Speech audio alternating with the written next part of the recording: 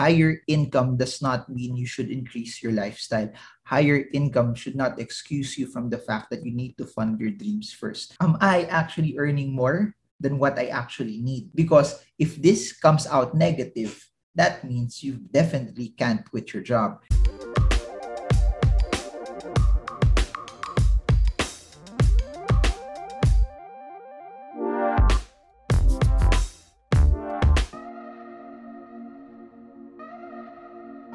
Hey guys, so in this video, let's talk about what are the steps that you can make right now if you see yourself being your own boss, or if you see yourself not being employed, or if you see yourself fully just being invested and using that as your source of cash flow. So I want to talk about how much do you need so that you can actually quit your job. I'm sure a lot of you know that I graduated engineering, Mapua, 2005, electronics and communications engineering. Then the following year, I took the board exam, and 2005, November graduation, April 2006 board exam. In between, you didn't have school anymore and you're just reviewing. So nakaya na rin humingi ng pera sa magulang at that time. And in the same way, your allowance is, I can't remember if I had allowance at that time, but I knew, of course, I had money for food. April 2005, the board results came a few days after. Then I signed my first job, May 2006. I started June 2006. As you all know, I graduated as an engineer but went into IT consultancy. And that was my job for 5 years. I went to 2 companies. My last company was with Hewlett-Packard, where I was a SAP basis administrator. For those who are in SAP, you know how lucrative SAP is, how promising that industry was. So please do note that that was 2005, 2006.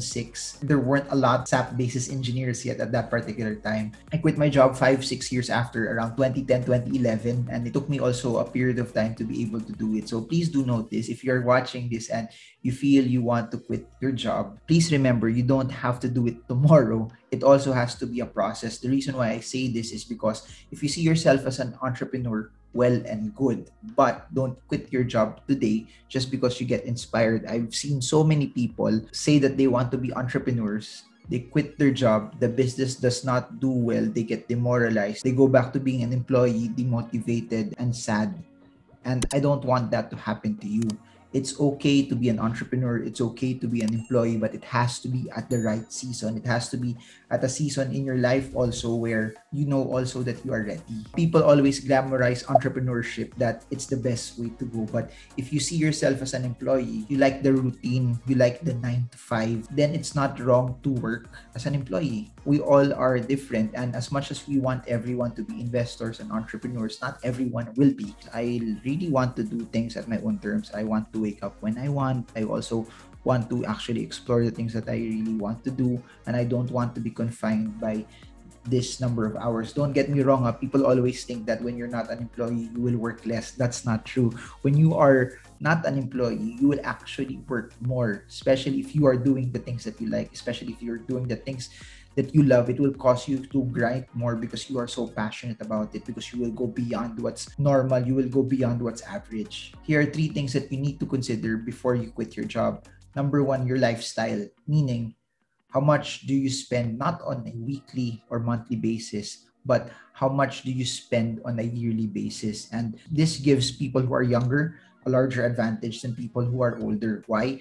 Because if you're older, the amount of money that you spend per year will be bigger, especially if you're paying off debt for a house, for a car, especially if you have kids that you're sending off to school and then they have some medical bills, or especially also if you're smack in the middle, the sandwich generation, meaning you are supporting your parents, and in the same way you already have kids on your own and you're also supporting your own personal needs. So the more responsibilities you are as you get older, the harder it will also be for you. That's why if you're watching this and you are in your mid-20s, where your ability to earn is faster already than when you are starting out, and then you don't have a lot of responsibilities yet, don't increase your lifestyle.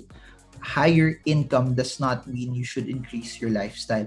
Higher income should not excuse you from the fact that you need to fund your dreams first. You need to know your lifestyle in a year. What is an amount of money that you spend on a yearly basis for you to operate normally? And the word normally is subjective. We'll drill more about that later. But it's so important that you need to know the exact number of what you will need on a yearly basis. So that could be 120,000, meaning 10,000 a month, which is baka parang bitin na yun in today's standard, depending depending also on saan ka nakatira. Of course, if you're living in a city, mas mataas yung cost of living doon versus if you're living, say, a province far from the main city. So food is cheaper, rent is cheaper, you probably have your own land also there, etc. So you need to figure that out. So it could be 1 million in a year, it could be 2 million in a year, it could be 10 million in a year, but you have to write that down. So number one, your lifestyle. Number two, your cash flow. How much is coming in right now? How much also will come in later on when you quit your job? So you need to know what's coming in. And that's why I've been a very, very big fan of multiple streams of income, because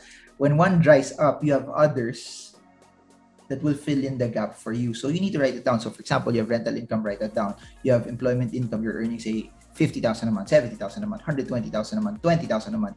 You write that down and then you annualize it. How much are you earning per year? So dun pa lang, you will have a realization point already, meaning, am I actually earning more than what I actually need? Because if this comes out negative, that means you definitely can't quit your job. That means you actually have to earn more, or that actually means also you need to trim down on your lifestyle. That means if sobrang lakas mo uminom ng kape sa labas, tapos mas madami pala yung gastos mo dun sa kinikita mo, then maybe it's time to trim that down as well. Maybe it's time to lessen that as well. So your lifestyle, your cash flow, and the most important, and what we've been hammering in this channel over and over, your savings. How long would you last before your cash flow would dry up? Meaning, if just in case all of your sources of income go to zero, just in case nothing comes in, just in case magsara yung kumpanya kung saan ka nagtatrabaho, or the business that you start does not really do well, or if you're freelance, you lose all of your clients, how long will you last if that goes to zero? You actually need to compute that. So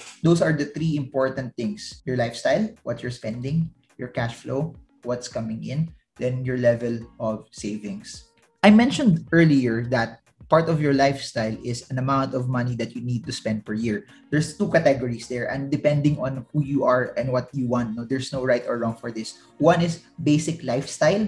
Number two is your normal lifestyle, meaning when I say basic lifestyle, maybe some of the things that are considered luxuries are not there. So let me give you an example. Luxuries are things that you can live without. For example, Netflix. So that shouldn't be part of your basic. Or for example, eating out on a regular basis. So you can make a computation. How much is your basic lifestyle? How much is a normal lifestyle for you? Meaning, eating out, or in today's new normal, lagi ka nagpapag-Grab, lagi ka nagpapa-Food Panda. It really will depend on your lifestyle. If you will choose a basic lifestyle, that's easier for you to save up on. In terms of cash flow on a yearly basis, mas madali siyang mapalitan because mas mababa, mas basic eh. In essence also, for a savings buffer, it's easy for you to be able to save that amount because it's more basic. If you go with the more basic one, it's easier for you, in my opinion, to be able to quit your job.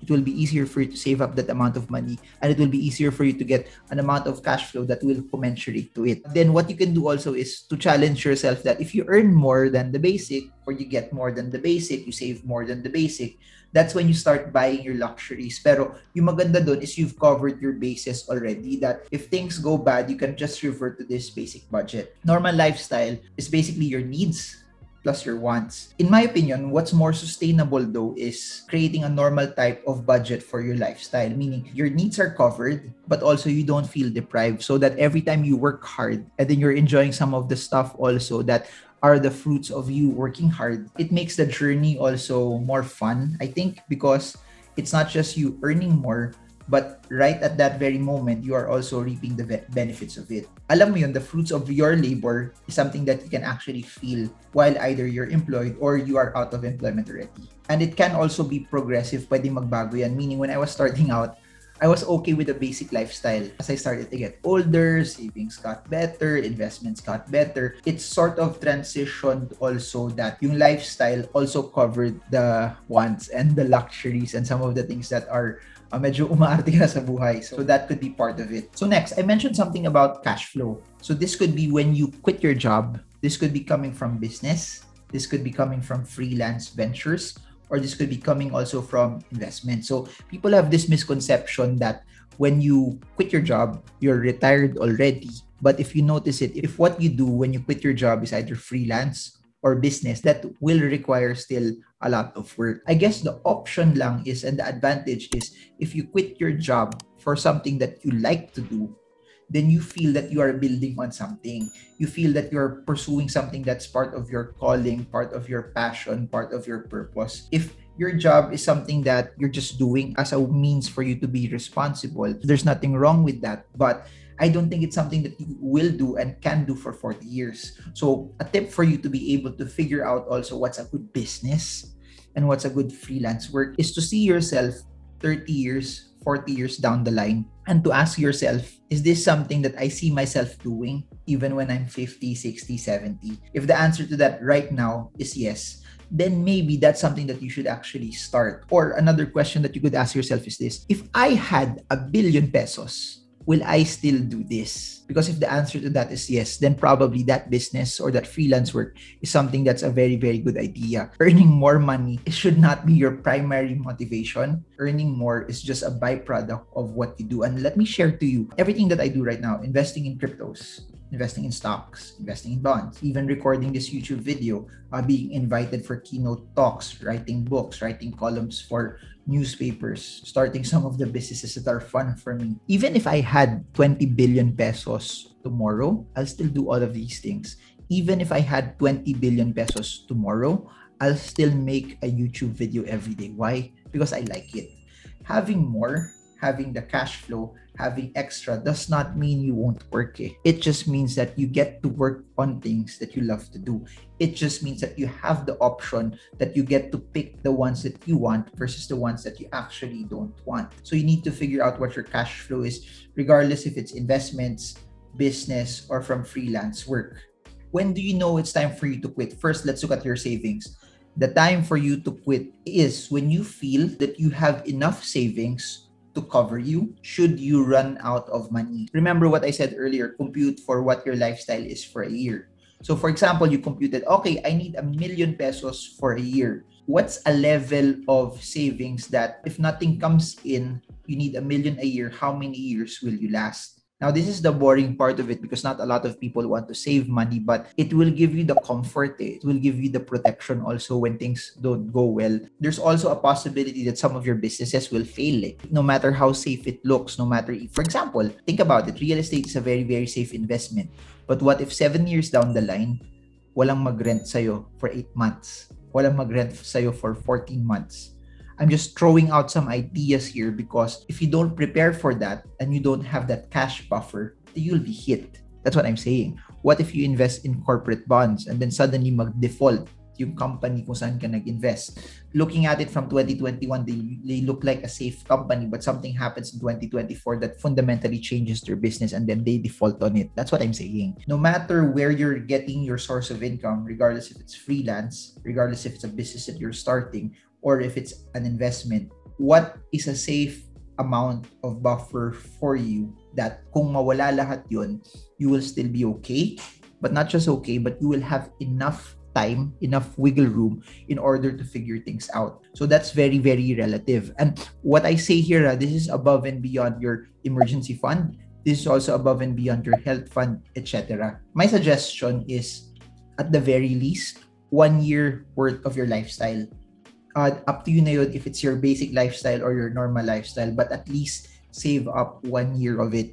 Please take note of that because this will protect you, this will save you, especially when you quit your job, you're on your own. No health benefits, no health insurance, no boss, no fixed amount of salary that will come in on a regular basis. Should you go for 1 year? Of course. If getting more than 1 year will give you that peace of mind, go for it. I'll say this over and over. No amount of money is worth losing sleep over. No amount of money is worth losing peace of mind over. So if you feel you need 3 years, okay lang. The cons lang of getting more than a year is you will have to save a larger amount of money. Then it also means that it will take longer actually for you to transition out. Or what you can do is this: start with 1 year, quit. Then as you start to earn more from that business, freelance job, etc., then you add on to it. Pwede rin yun. Second, aside from looking at your savings, is looking at your cash flow. You need to have a healthy cash flow coming from your sources of income, meaning you need to look at the history of how money has been coming in your way that's not related to employment. It's easy to get excited when you get 1 month, boom, that will take care of 10 months. However, what if that 1 month that will take care of 10 months of your expenses only happens once? So it's so important that you need historical data to actually make it work. That's why for me, it took me 5+ years because I actually needed to see also, aside from my savings, do I have what it takes that okay, if I don't have a fixed income coming my way, will I still be protected? You need to realize this, and this is one of my mistakes when I started out. There will be months that income will be so awesome, but there will be months also that it will be so bad na literally walang pumapasok. You need to know when those months are. You need to have a track record of it also so that you can already figure out that you're not overestimating yourself na yung 1 month na yun, sobrang taas, tsamba lang yun, or yung 1 month na yun dahil Pasko siguro yun, etc. Two things also for your cash flow. If it's investment related, then just check if all of those investments are enough already to take care of your lifestyle. If it's from a business, it becomes tricky because whatever you earn from the business, please make sure your biggest priority first is to make the business healthy first than your personal finances. Yung ilalagay mo lang for your own personal cash flow coming from the business is sobra na ng business, that the business also should have a cash buffer. The business also should have a recurring income. Once that's established, once that's good already, that's when you start to impute yung extra na pwede mong ilagay sa sarili mo. And this is my suggestion for those who want to be entrepreneurs. Give yourself a salary on a monthly basis so that it allows your business to expand, it allows your business to grow, and then you only touch the salary that you give yourself. So in a way, so that you separate what happens to your income from business and you separate the funds also for your personal.